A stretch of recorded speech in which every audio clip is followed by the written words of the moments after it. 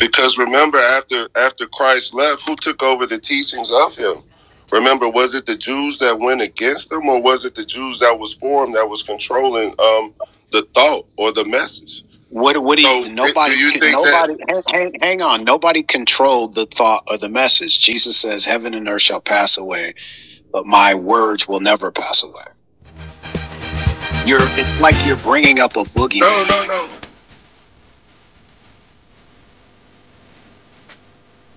It's like you're bringing up a Boogie Man. No, by no means. I'm just took the word of Christ and they tried to hide it and control it and manipulate it. No, it wasn't like that.